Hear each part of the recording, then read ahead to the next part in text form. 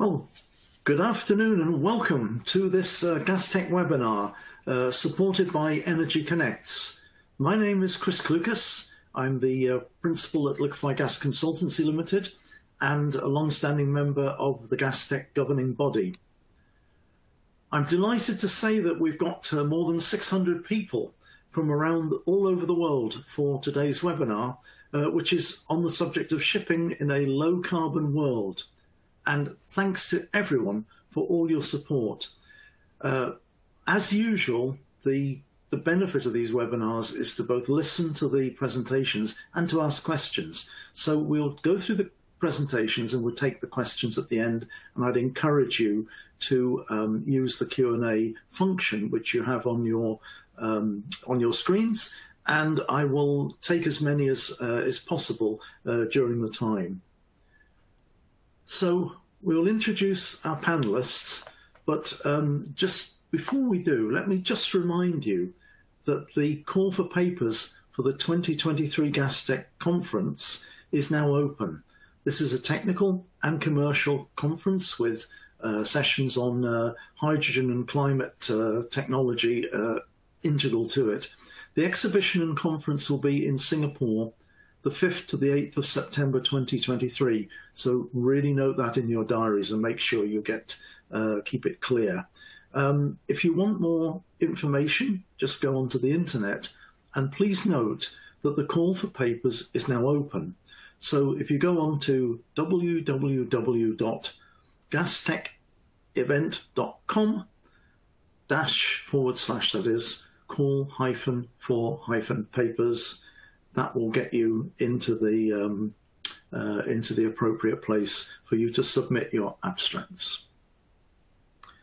So, as with the previous webinars in this series, we're going to showcase today, some of the standout talks from the previous conference in Milan, which some of you might not have had the chance to see for various reasons. And so we're going to call upon the speakers that we've highlighted to present their topics. These, as we say, are about shipping in a low carbon world, and they cover fuel cells, new tank type technology, and the alternatives for hydrogen transportation, all in themselves quite fascinating projects.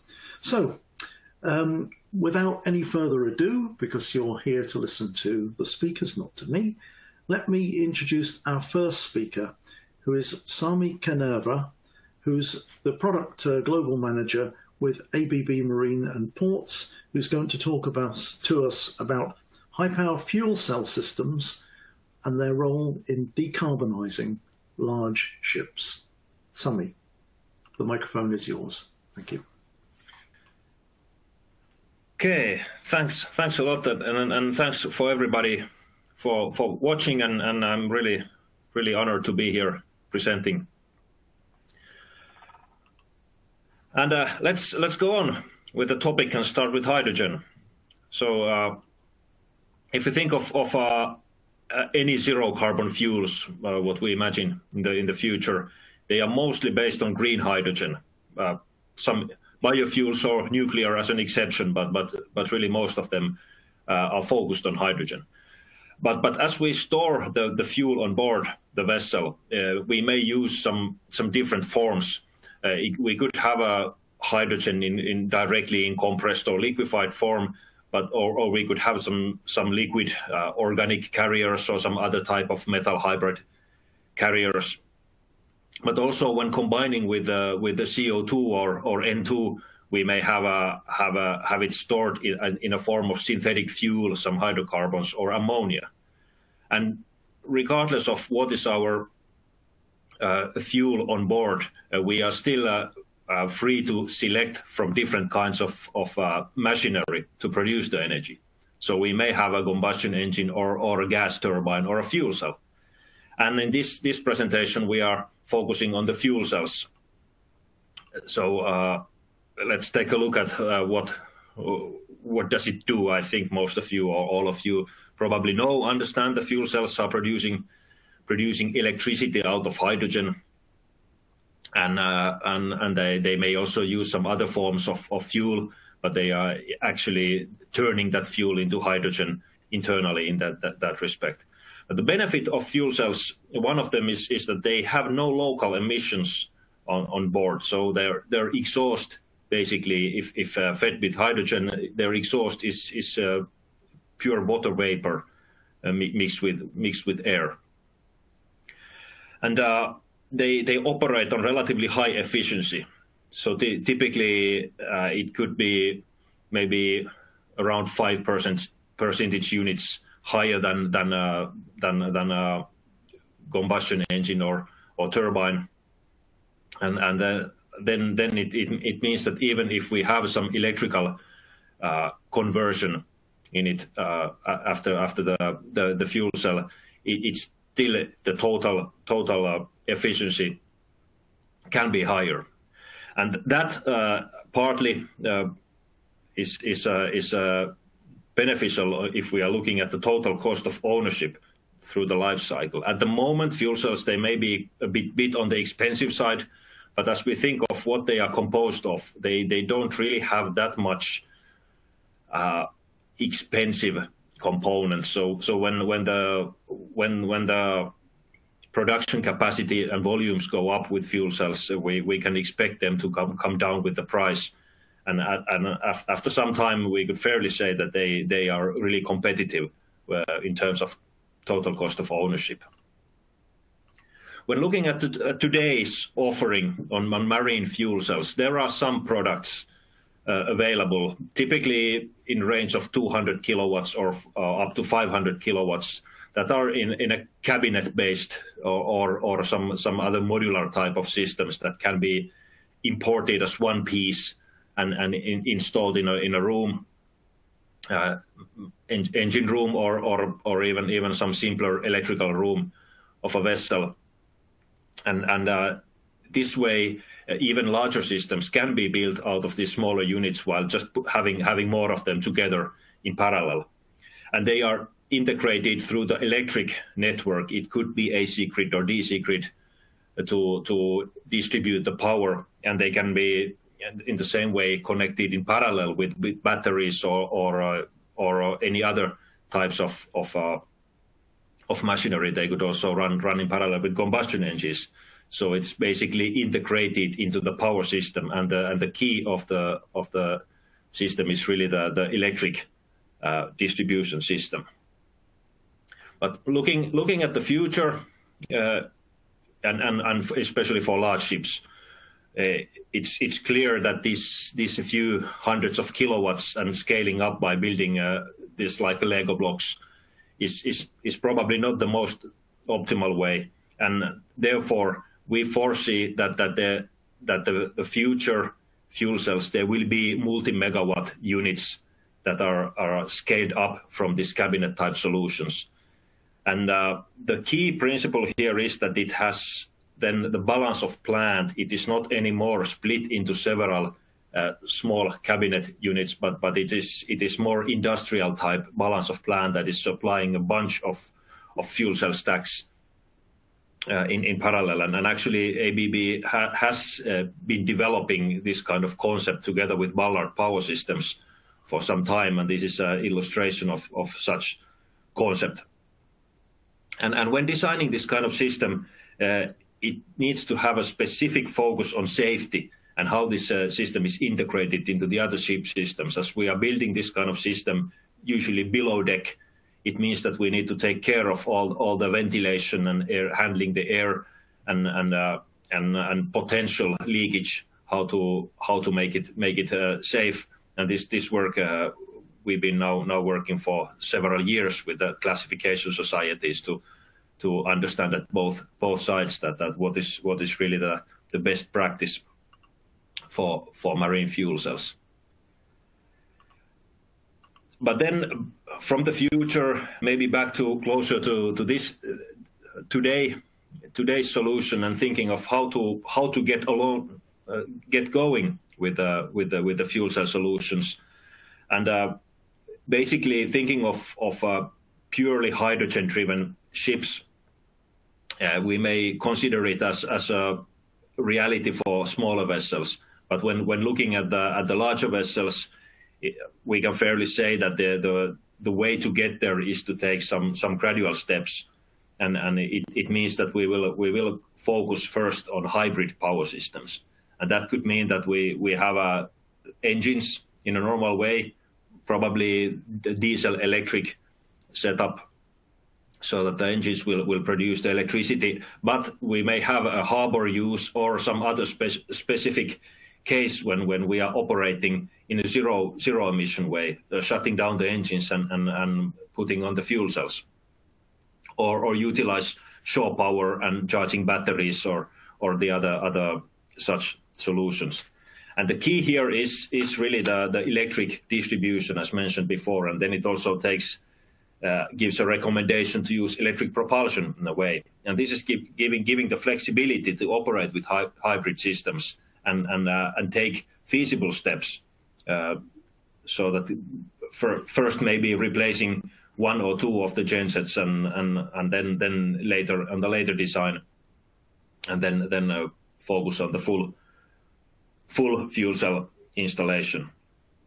And while this is all built together, it also takes some advanced optimization of the power management system to understand that when it is best to use the engines, and when batteries, when fuel cells, and how to make it the most optimal also in terms of the fuel cost and operational cost. But thinking of these hybrid systems and what it may mean in practice, here's one example of as well a concept that is retrofitting a tanker with fuel cells, and it can start with simply replacing a single auxiliary genset with a fuel cell genset. And as this example is an LNG carrier, there will be a reformer to produce the hydrogen, but also a carbon capture from the output stream of the reformer and then store the CO2 in a tanks and get rid of it in a nice way, sell it out, since CO2 has also a market price. And especially when we look ahead as the full recycling period or recycling cycle for the fuels, it means that if the LNG is actually a synthetic one produced from hydrogen by combining it with CO2, then after using it, we can get the CO2 back to the process. So that is actually in the end driving us towards a carbon neutral shipping. But as well here, let's not try to make it all happen at once. It may be a too big chunk to take, but let's take step by step. So if we start from a single auxiliary genset, giving just a minor reduction of the CO2 footprint, and later on we may replace possibly more generators, or we could have a PTI PTO to add in the power into propulsion, or even have a gearbox with a hybrid system with the mechanical and electric propulsion as well. So it gives enormous steps and different ratios to get along and reduce the footprint step by step. So there is no need to wait for the technology to be ready for the huge step. We can proceed really by small steps and find out that when it's the best timing for each solutions. And this work, like considering reformers to produce hydrogen on board and then operate on hydrogen, it may at first glance sound like there are too many processes and too many conversions on the way. But this work has been started, and this is another example which is much closer to reality, since this is this Hydrogen 1 project is a towboat that is going to be built in 23, I believe, in the US, and it will operate on methanol, and it will have a reformer to produce hydrogen, and there will be a PEM fuel cell to produce electricity, electric propulsion, and battery. So it is really all this squeezed into a small towboat, and this is going to be a really exciting project to see how they all fit together and what are actually the findings, and how do we need to develop it further. So this is already happening and taking place, and this is going to be really important step in the development. And then finally, just a reminder on how this process of emission reduction is going to proceed. This is an image by DNV, and it is somehow describing the way how these regulations will get tighter and stricter time after time. So there will be a few years period when you can still operate on certain carbon intensity, and then you must reduce it somehow, either reducing the speed of the vessel or scrapping the vessel and building new ones, or whatever is the way. And the higher the carbon footprint of your vessel is, the higher is the risk that it may become outdated at some time. But it also is giving the impression that there is no need to actually do all the changes at once. But if this transition is planned in a stepwise way, it's also possible to make it gradually, especially on an existing vessel. It's possible to retrofit the generators, replace maybe one generator first, and then later on make a major conversion of engine to fuel cells if it's needed by the regulations, and this will give also freedom to follow the development. How is it going? Where is the technical development? And don't need to take these steps too early. So it's also possible to wait until you really see what is available and what is required, and in this respect, extend the lifetime of the vessel in a controlled way. So I'm at the end of my presentation here, and I'm looking forward to then to hear the next ones, and also in the end also to reply to any questions you may have. Sami, thank you very much indeed. Well, wonderful for any moderator to have the first speaker complete their talk on time, and actually, frankly, ahead of time and on budget. And you've made some very interesting points there, which I can see already on the Q&A. We've got questions coming in. So let's, we'll think about the presentation as we listen. As you're like me, Sami, I want to hear the others as well. We'll listen to the other presentations. But I really was tickled when you said about introducing the fuel cells into a simple electric room on a ship. Well, us plumbers who are used to working on the deck pipe work, we go down and look at these rooms on the switchboard and so on, and I actually call it electricery. So it's a little bit beyond my poor physicist brain, I'm afraid. So thank you very much indeed. But I'm sure we're all much more enlightened about the possibilities and the scope of fuel cells now. And I've marked down this Hydrogen One project as something we should be hearing more about at Gastech in Singapore next September. Sami, thank you. So take a rest now till we come to the questions and answers. And now let me call upon our next speaker, who I have met on various occasions. And I have to confess, I have a personal interest. My introduction to LNG carriers was on Type A type ships, the early ones back in the 70s. And so it always fascinates me. So can I call on, please, Kjetil Sjøli-Strand, who is the Chief Executive of LNT Marine, to talk about the new developments in the Type A ships and how these are going to open up some of the market for this low carbon fuel, LNG, and also looking to the future for other cargoes. Kettle, please, the floor is yours. Thank you. Thanks for introduction, Chris, and thanks for the opportunity to speak at this webinar.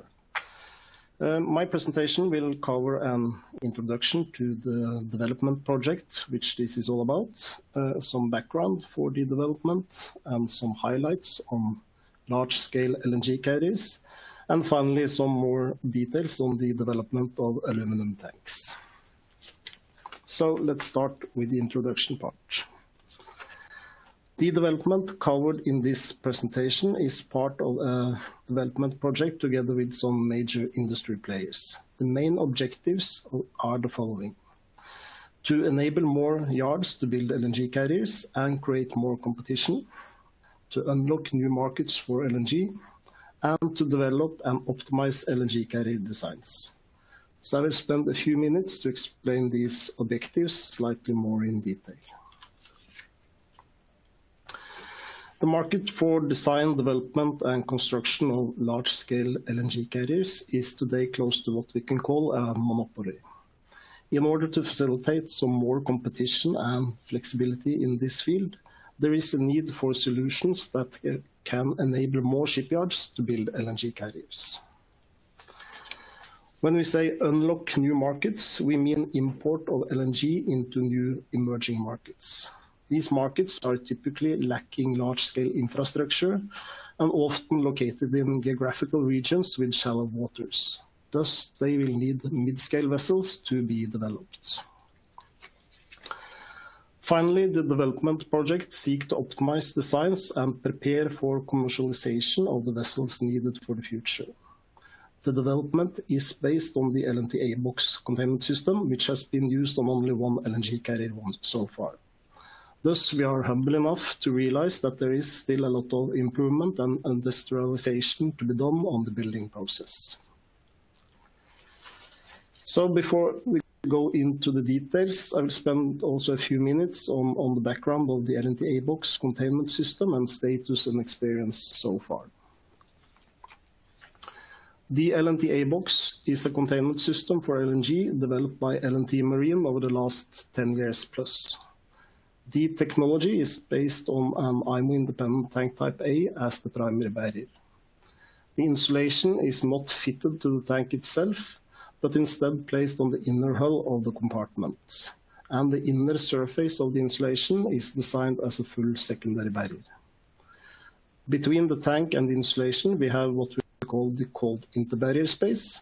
And finally, there is the cargo tank support system, which is keeping the tank in its position and acting as a thermal break between the tank and the surrounding hull structure.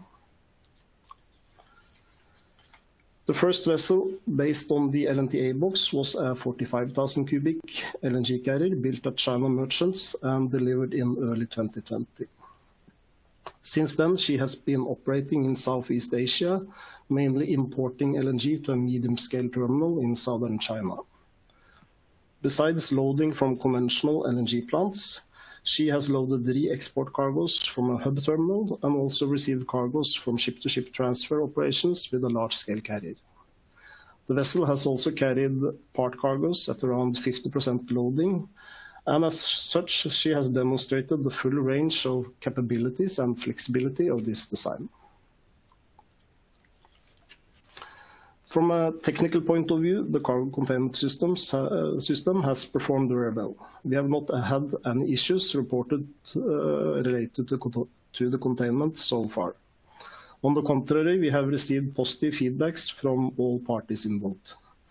And the main point in the feedback is that the temperature of the system is very stable during all operations, which enables very smooth and efficient loading operations. So when it comes to the LNT box technology, we can now say with confidence that it works to build and it works in operation. Now the question is, what does it take to scale up to the large-scale segment? So let's look into the large-scale LNG carrier segment. First of all, it's useful to establish a benchmark, i.e. what are we up against in this segment. The Moss-type LNG carriers with spherical Type B tanks used to dominate this market. The market has, however, been taken over by membrane systems, which is today considered as the industry standard. Next, we need to identify the most important performance indicators for large-scale LNG carriers. Even though I'm a naval architect myself, I realize that everything is essentially measured in costs and money. But behind the CapEx, OpEx, and voyage costs, there are, however, factors driven by the technical features of the ships, such as weights, boil-off rates, resistance, and tonnage. And in addition, there are some more qualitative aspects, such as constructability, safety, and reliability. Together with CSSC Starry, we have developed a design for a 175,000 cubic LNG carrier based on the LNT A-box. So in the following slides, we will review how this design may perform on some of these technical parameters. Weight is important for both CapEx and for the hydrodynamic performance of the vessel. The weight of the cargo tanks will be somewhat higher for an LNT A-box type carrier than for a membrane vessel. Therefore, weight optimization of the tank will be an important part of the development. Aluminum has the potential to reduce the tank weight significantly, and I will get more back to that in the last part of the presentation. The containment systems constitutes, however, more than only the cargo tank itself. In the LNT A-box system, all the static and dynamic loads from the tank and its cargo is transferred to the hull structure through the cargo tank support system. This means that the insulation system is not exposed to such loads, and compressive strength of the insulation is not an issue. This is completely different from membrane vessels, whereas the insulation system has to carry all the loads, and consequently membrane insulation has to be designed for high compressive strength. As illustrated in the diagram here, this gives a significant difference in the density of the PU foam being used in the insulation system in order to achieve the required compressive strength. Consequently, an LNT A-box type LNG carrier will have an insulation system which is lighter than the insulation system of a membrane type carrier, and thus this will counter some of the difference in the tank weight. But this point is not only important for the weight, but also for the thermal performance. As you may see in the lower diagram, the low-density PU foam has significantly lower thermal conductivity than high-density PU foam. This means that for the same thickness of insulation, an LNT A-box type LNG carrier will always have better thermal performance and lower boil-off rate than for a membrane vessel. Resistance of the hull is essential for the fuel consumption and voyage costs. IMO-independent tank type A and the LNT A-box system offers a high degree of geometrical flexibility, which gives the ship designer freedom to design an efficient hull form. Starry has used their rich experience and CFD evaluations to optimize the hull lines for the LNT A-box type carrier. Despite the slightly higher weight, we see that the preliminary resistance predictions as well as model tests, which was recently carried out, indicate resistance and fuel consumption approximately 4% below comparable membrane vessels. As I already mentioned, the LNT A-box offers geometrical flexibility. This leads also to better utilization of the volume in the forward part of the hull and aft close to the engine room. In addition, there is actually a regulatory advantage in favor of independent tank types compared to membranes when it comes to distance from the tank to the outer shell.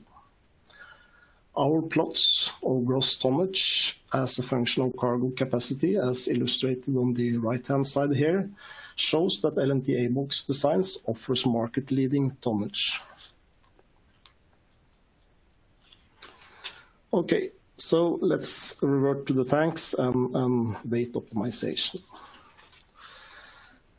When an IMO Type A tank shall carry LNG at minus 163 degrees, there are basically three options for the cargo tank material. That is stainless steel, nickel alloys, and aluminum. These materials have quite different properties, and a key difference is the lower density and weight of the aluminum. Material costs are, of course, highly dynamic and varying with market factors, but in general, we see that aluminum may typically be slightly more expensive per weight unit than stainless steel, but cheaper than 9% nickel steel. Fabrication and welding of aluminum are, however, more complicated and more limited, and consequently, the fabrication cost per weight unit are typically significantly higher for aluminum than for steels. For the design development, together with CCC Starry, we are working on the design for the large-scale vessels based on aluminum tanks. Comparing with a baseline based on stainless steel, we see that we can reduce the tank weight with more than 50% by opting for aluminum. This is of significance not only for the weight but also of the tank, but also for the lightweight of the ship, which will be reduced with close to 10%, and thus also important for the fuel economy. So what about the costs? If we multiply the tank weight with material costs and fabrication costs, we get the total cost of the tanks in respective materials. The preliminary analysis and current price levels indicate a direct saving on the tank cost in the range of 20% for aluminum compared to a baseline based on stainless steel again.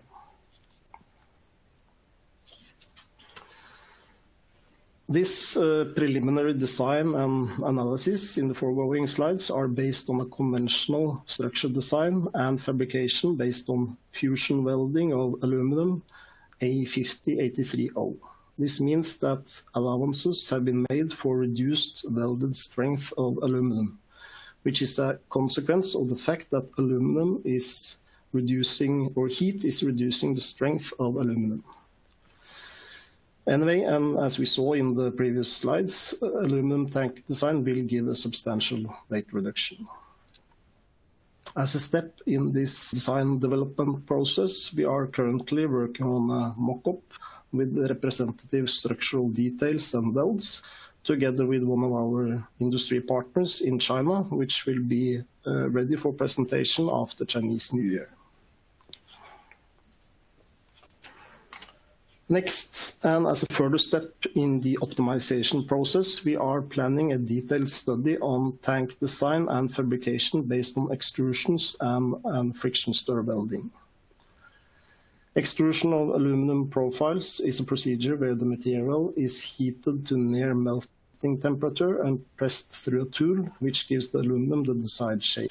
This gives the opportunity to produce large panel sections from extruded profiles by the aluminum manufacturer. Friction stir welding, or just FSV, is an automated welding technique comprising a rotating tool guided between the profile. This method is very fast and does not require filler material nor gas shield. Consequently, FSV does not reduce the strength of the material. Altogether, a design and construction process based on extrusions and FSV can give significant advantages, such as overall reduction of the welding, as stiffeners are integrated as part of the extruded profiles, reduction of on-site welding, as complete panels can be supplied by the manufacturers, reduced weight, since the strength of the FSV is equal to the strength of the material itself, and optimized material usage, as waste is basically eliminated. So all this together gives an additional upside potential compared to the figures already presented here. Okay, so that brings us to the summary. To sum up, we see that large-scale LNG carriers based on IMO Type A tanks in aluminum has the potential to reduce costs and shorten the lead time compared to the current industry standards.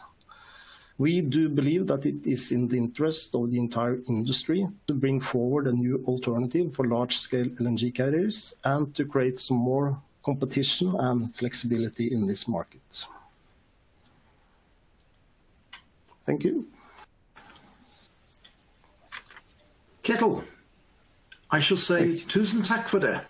Thank you kindly, perfectly delivered on time, and a very good summary of your experience so far with your design, the successful introduction, where you've gone in a modest-sized ship, a mid-sized ship, and you're looking to scale up, which is logical to me. You have succeeded in your boil-off. You've had no cold spots, and your prototype first stage has certainly shown the way to open up the market for these size of vessels. So let's hope we hear some more, and we've already got some questions coming in. And what I think is going to be a golden age for naval architects, what with new designs and retrofits and all sorts of developments in this low carbon scenario which we are entering into. So Kjetil, thank you very much. Please stay around in Oslo there, ready to take the questions to the end, after we've heard from our final presenter, Molly Iliff, who's a director of ERM. And we've heard already a little bit about hydrogen and how hydrogen's affecting the shipping. And Molly's going to talk about hydrogen storage, transport and use in the marine context, learnings from trials that have taken place. So Molly, please, the floor is yours. Thank you. Thank you very much. Thank you for that introduction. Coming last, you've already heard the really fantastic presentations from the other presenters, so I hope this offers a slightly different perspective. So I'll just hop on to the next slide. So yes, my name is Molly Iliff. I'm a director with ERM, and I'll be talking to you today about hydrogen storage, transporting use in a marine context, and in particular sharing some learnings from industrial scale trials that ERM has been designing over the past year or so. So I'll briefly highlight the role that hydrogen carriers can play in the development of the hydrogen market. Then I'll introduce liquid organic hydrogen carriers, just in case this is a new concept to you, and explain some of the pros and cons they have compared to other hydrogen carriers.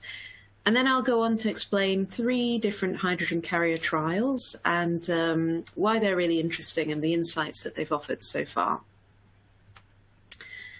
Who is ERM? So ERM is the world's largest pure-play environmental health and safety risk and sustainability consultancy. It's present across more than 40 countries and has more than 5,500 people. And it has expertise across the hydrogen value chain. I'm a director based in the UK, and I lead ERM's commercial hydrogen services for large-scale infrastructure projects. And I also lead the commercial development plan for the ERM Dolphin green hydrogen project, which I'll explain in a moment.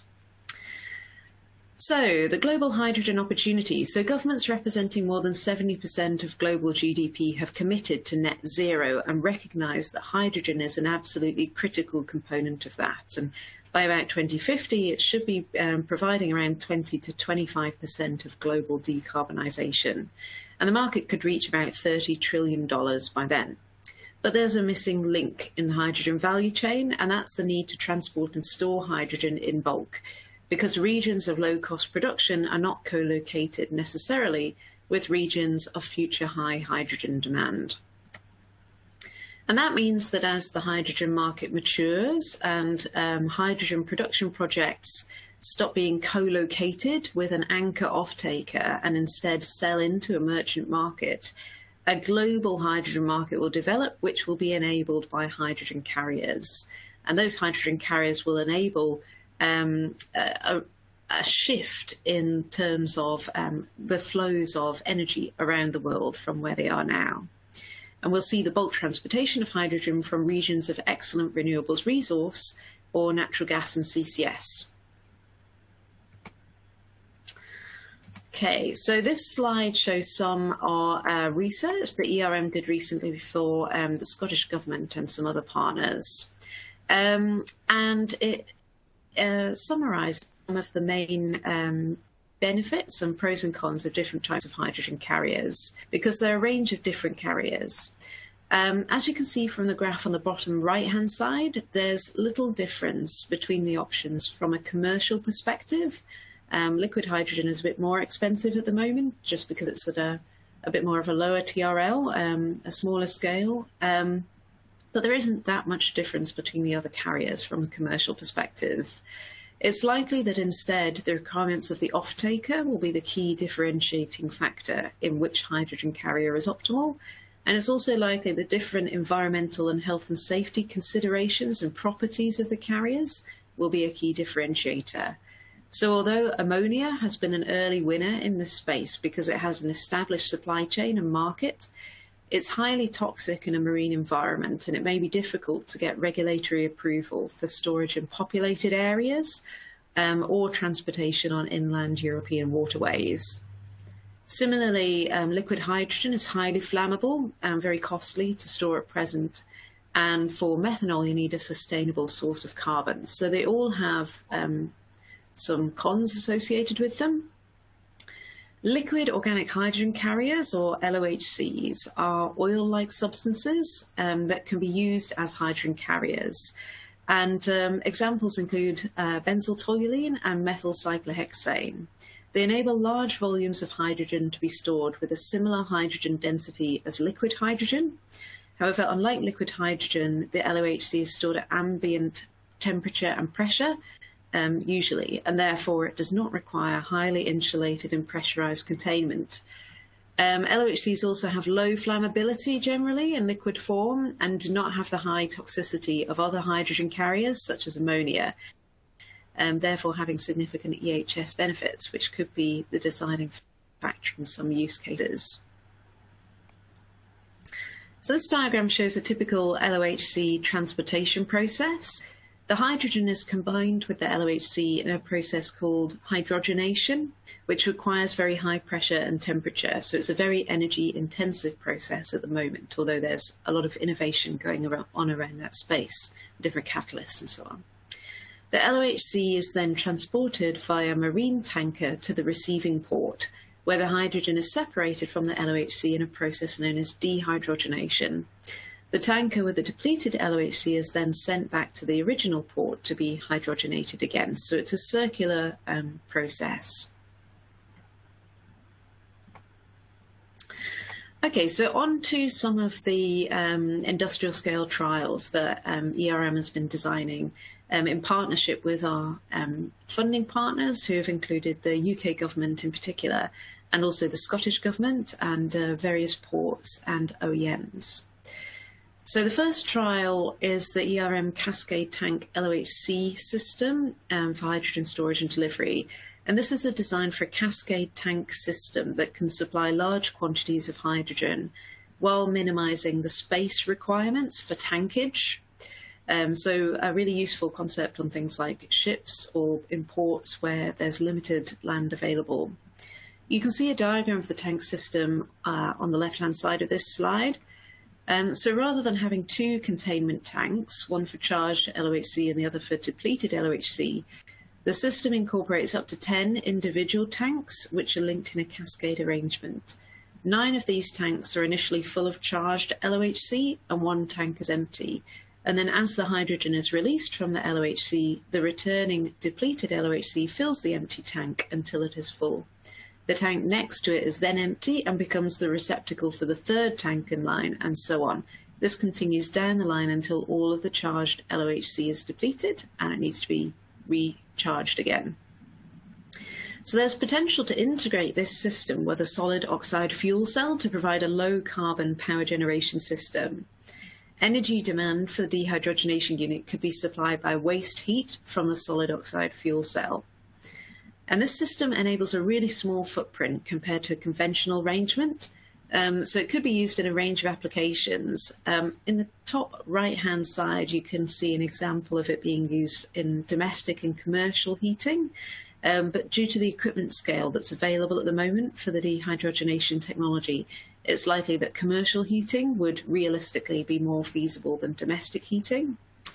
And this kind of system could also be used for a bunkering vessel that can supply large quantities of hydrogen at high pressure to local marine vessels in ports using a cargo of LOHC.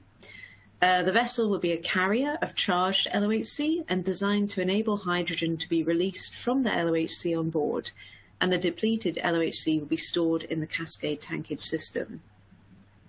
So while we've been designing this project using funding from the UK government, one of the key learnings from the design process so far has been the importance of the choice of LOHC, because they all have different properties.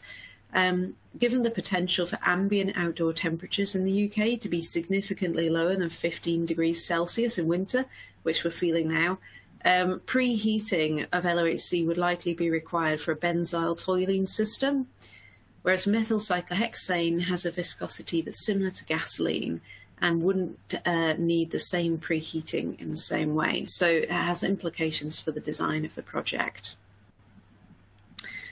So a quick overview of the second trial. So this one looks at the potential to repurpose equipment at an oil refinery to store and transport hydrogen in the UK. Again, this project was funded by the UK government. So the design for this trial involves repurposing existing equipment and undertaking a controlled series of tests to demonstrate how LOHC performs in terms of its fluid behaviour, hydrogen retention, and level of contamination from residual contaminants in the pipelines and storage tanks. Because the idea of this trial is that there's a lot of legacy oil and gas infrastructure in the UK, which is looking to transition towards an industry that has long-term low-carbon future. So transitioning some of this infrastructure to LOHC in order to enable bulk hydrogen production could be a really useful opportunity for those assets.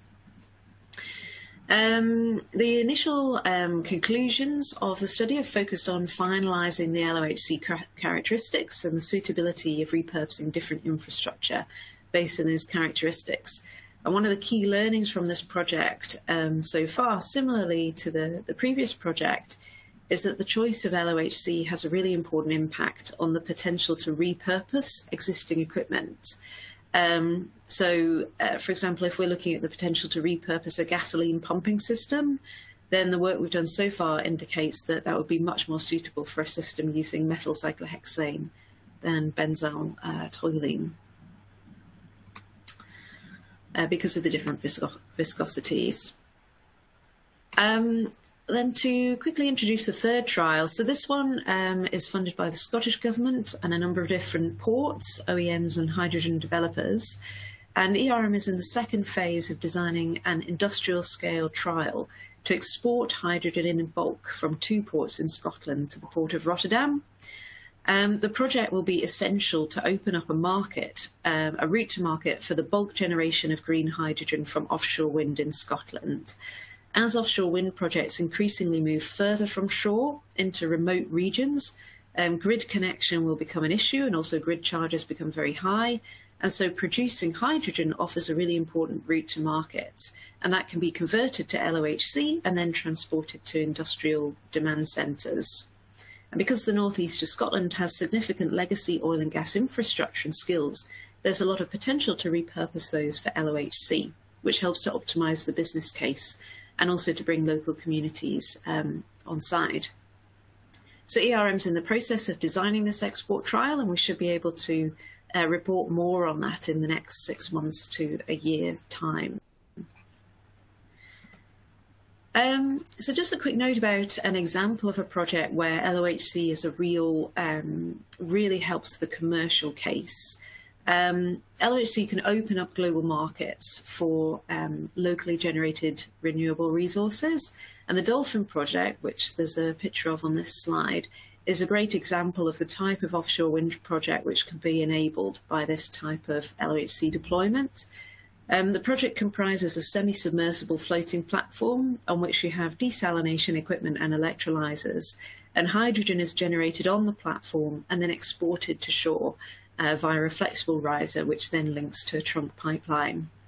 ERM is aiming to deploy a commercial demonstrator in the northeast of Scotland in 2025, with then a commercial scale project to follow. And for remote dolphin projects like this in the north of Scotland, LOHC will offer a really important route to market. So just a few kind of key takeaways. Hydrogen carriers will be really key to link low-cost production, storage and demand centres as the global hydrogen market develops. There are several options for hydrogen export carriers, each of which have pros and cons, and it's likely that different vectors will be optimal for different projects.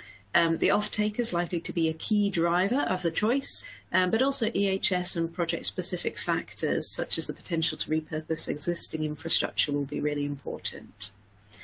And when we're looking at the design of LOHC trials, important considerations include the characteristics of the LOHC and also the potential to repurpose existing infrastructure and industrial heat for the dehydrogenation process.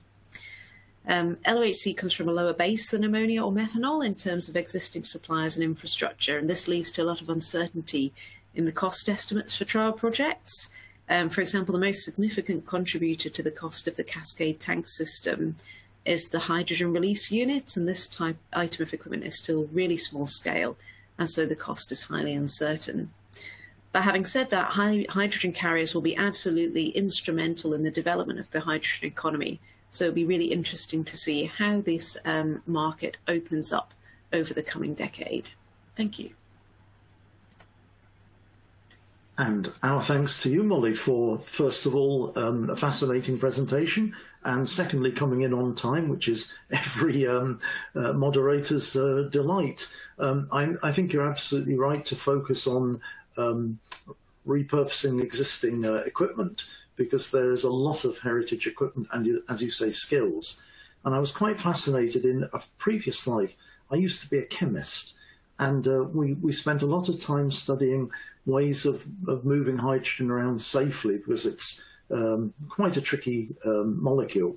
And I remember back in those days, lithium aluminium hydride, but I can see that's a solid, of course, but methyl cyclohexane I've written down, and benzyl toluene, they're really quite exotic organics. So I'll have to mug up on my organic chemistry to get the benefit of all the knowledge in this area. Right, now we've got quite a few questions come in, and I'm going to, if I may, group them, and I'd like to take in the order of our presentations. Sami, there was a couple of questions come in to you about the power cells, fuel cells, and if we use hydrogen for fuel cells, is the limitation going to be the space on the ship or the efficiency of the cells themselves? And what are the overriding design rules that will control the installation? Will this be class, IMO, IGC code, IGF code? How would you see this developing? If I can ask you that one, Sami, please. Yeah, sure, Chris. Thanks.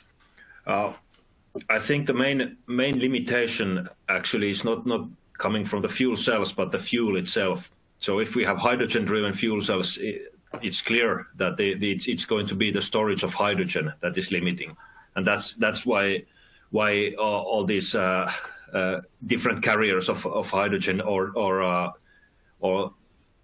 synthetic fuels are being studied, since that will compress the volume so much, or more effectively store the hydrogen on board, that it enables to have a higher energy stored on board. So that is I think the fuel cells themselves, they are quite much in line with the combustion engines if we consider the power rating, but it's really the hydrogen itself that is a challenge. And so our limitation is the fuel, what I suspected. Good. Yeah, and then about the design drivers, IGF code is a bit challenging, since it is not going to contain hydrogen for some years. It's on the process, but it's really a slow process.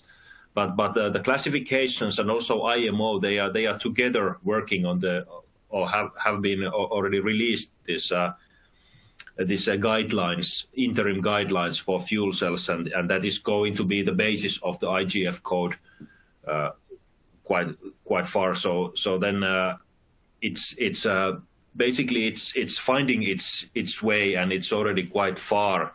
We could say that it is the IMO and the classification societies in collaboration that are actually setting the design rules, and of course with a close attendance of the equipment suppliers and designers as well. So it is we could say that it's really a common challenge, and everybody is working together to make it safe and applicable. I was just going to say that the regulations are nothing without the equipment makers. So I was going to say you shouldn't be too modest there. The advances that you and your colleagues are making are definitely very interesting. And also, when we talk about hydrogen, it is basically how you get the stuff from A to B. And if I may turn to Kjetil, please. There have a couple of questions come in about your presentation, which again was quite fascinating. One of the things that did cross my radar was if the Type A tank system would ever be suitable for liquid hydrogen in bulk, the minus 250 degrees Celsius. And the second question is really, when it comes to bulk LNG shipping, is there much more that we can do to improve the efficiency? So, Kjetil, if you could perhaps take those 2 points before I come on to a couple of queries for Molly that have come in. So, thank you, Kjetil. Yeah, when it comes to liquid hydrogen, that's of course a major challenge. We have had some initial discussions and evaluations on that, but we would need certain redesign to make that feasible. For instance, now we have what we call the cold interbarrier space inerted with nitrogen gas, which would be liquid if we had the hydrogen inside the tank. So then we would need to add some more insulation on the tank before, so we ensure a higher temperature in the barrier space at least. But I can mention that we have earlier this year done approval in principle process together with ABS and reviewed the tank system both under the IGC and IGF code, and got an approval for the system for ammonia applications. So of course that's maybe a more likely hydrogen carrier in such large quantities as we're talking about here. I think you're right. So that was the first one, and the second was, can we optimize further on the LNG design?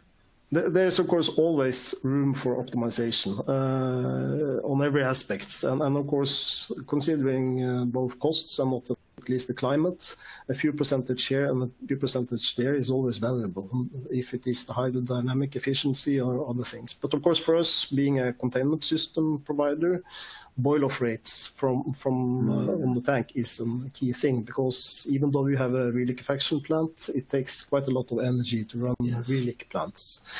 And again, going back to this interbarrier space that I mentioned, since we now have interbarrier space of 600 millimeters between the tank and the insulation system, the PU panels, there is a potential to utilize this space even with insulating gases or removable thermal insulation in that space.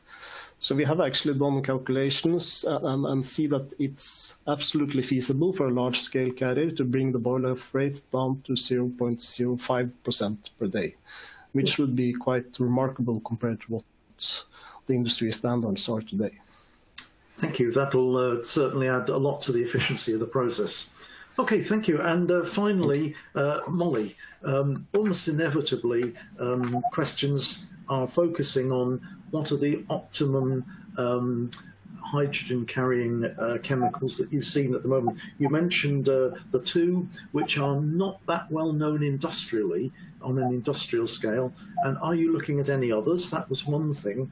And the second thing, I think you mentioned something about solid oxide fuel cells. Is there anything more you want to mention about that? So Molly, the microphone is yours. Okay, thank you. So part of the purpose of the work that we're doing is to identify which hydrogen carriers are or which LOHCs are best in which use cases. So I see there's a question on, what's the best LOHC and things like that. And part of it is that some of them are optimal depending on what the use case is that you're looking like. What are the operating conditions that the LOHC will need to be used in? What's the equipment that you're using it for? But the two that I mentioned there, so methyl cyclohexane, which is the half of the Chiyoda pairing based in Japan, and then the benzoyl toluene, which is half of the pairing used by Hydrogenious, which is a company based in Germany. The reason why we investigated those in particular detail was because those are the two options which are best advanced at the moment. There are other LOHC pairings out there, but we wanted pairings which we would be able to procure commercial equipment for that were realistic for our clients to then implement a trial if we designed that trial for them. Because the idea is we're not doing something that's academic. We're doing something which is designing a trial which can then be implemented. So that was why we chose those pairings, and the different LOHCs have different properties, different scales of equipment available, and things like that. So it may be that in the future other pairings become commercially available, but that was the reason why we chose those. And the solid oxide fuel cells, that was sort of an add-on to our research, because this sector is moving so fast. You can scope out a research proposal, and then by the time you actually do it, you realize, oh, there's this other really interesting thing that we could add in that could make it a lot more useful for some use cases. And because one of the applications that we were particularly asked to look at was the potential to use LOHC to heat houses that are off the gas network in the UK. So if the gas network is repurposed for hydrogen, that's great for houses that are connected to that network.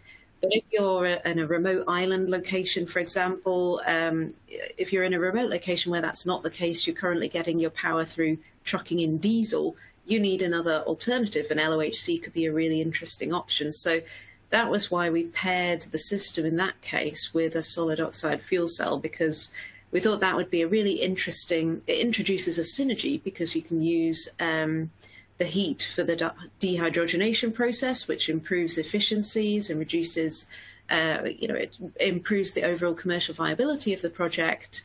But it also then makes the system a lot more interesting for that use case. So that was why we introduced that piece of technology.